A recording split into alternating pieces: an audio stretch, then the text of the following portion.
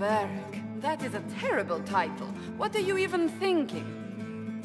Sky churned like a rolling sea on a dark and stormy night, centered on a gaping hole that led to the arse end of nowhere.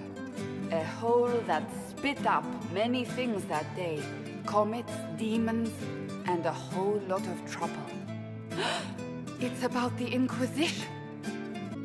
The din of the tavern cut the silence like it owed the carter money. In the middle, in her element, Red Jenny. She looked me up and down, mostly down. "Not playing, weirdy," she said, gesturing with and dismissively eating a sandwich. "Don't write that. Seriously, piss up a rope." Sarah made the subtext text, which suited me fine. The court enchanter swirled into the room like a drop of beautiful poison spreading in a wineglass. She sized me up with a glance. "I'm so glad you made it, my dear," she said. "I am Madame de Fair, the most terrifying person you shall ever meet." Deliane enfolded Alphonse in an embrace as warm as a serpent's kiss. "I always knew I could count on your support." The Count did not feel the bite of her poisoned dart until it was too late. "Even if it requires your death." Drops of rain glistened on the griffin medallion grasped tightly in Blackwall's hand. "The silverite wings of valor, they mean nothing." He flung the medal to the cold and uncaring ground. "You don't know what I've done. You don't know me." So romantic. Cole moved like a shadow that also moved like a knife. A shadow wearing a hat where dreams came to die. "It's a riddle," he whispered.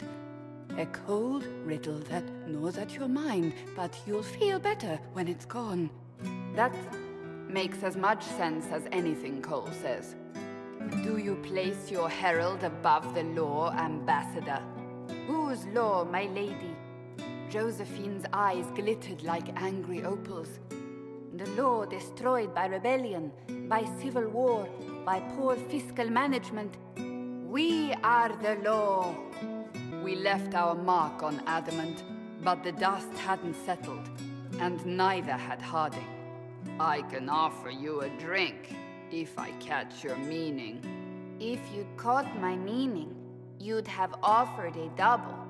What is even happening here? The Iron Bull was a great slab of muscle with horns that could hang a tapestry. One eye scanned for threats, while the other hid behind an eye patch like a chantry sister's old sins. "Come on," he barked, not looking back as he entered. "The dancer with the great rack comes on in 5. That is spot on, actually. The commander had the look of a Templar who had seen the worst of humanity, yet still had the time to style his hair. "This isn't just a war," he said, his gaze steely like a dull blade. "It's the only war." "Cullen! That's Cullen!" The mage wore a class of handsome sneer cultivated by 1,000 years of Tevinter elitism. "The name's Dorian," he glared. "Dorian.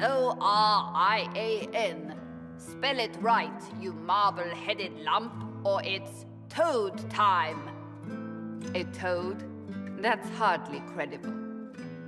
The bald elf spun, mage staff crackling like the city after a good man's murder. "You're crazy!" the Red Templar cried in terror. Moonlight glinted off ears like the knives you never see coming. Better to fade out than burn away. Ugh, Varric. Where am I? I don't... Oh, here it is. The Seeker clutched at my vest, her tears as desperate as they were pitiful. "Varric, I was wrong about everything," she sobbed. "Could you find it in your noble heart to forgive me?" That dwarf. He put me in the book!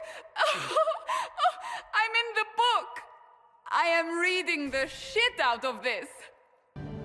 It is time for our soldiers to sheathe their swords and go home. To all who served... Iddy, she said, gesturing with and dismissively eating a sandwich. Don't write that. Seriously, piss up a robe. Sarah made the subtext text, which suited me fine.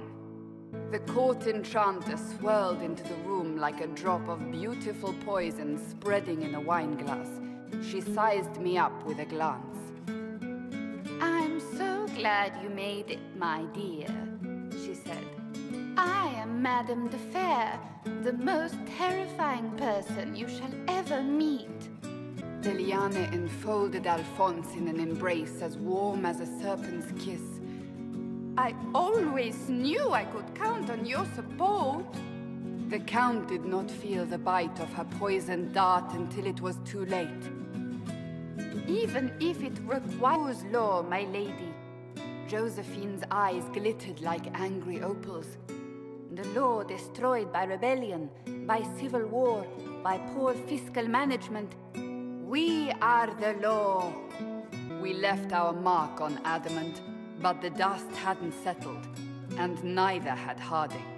I can offer you a drink, if I catch your meaning.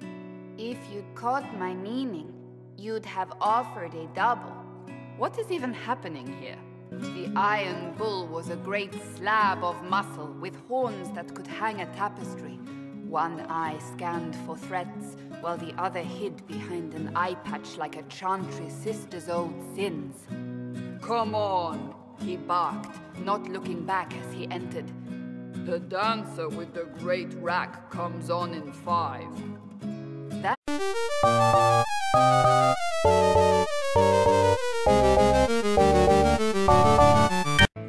What is this? A new book?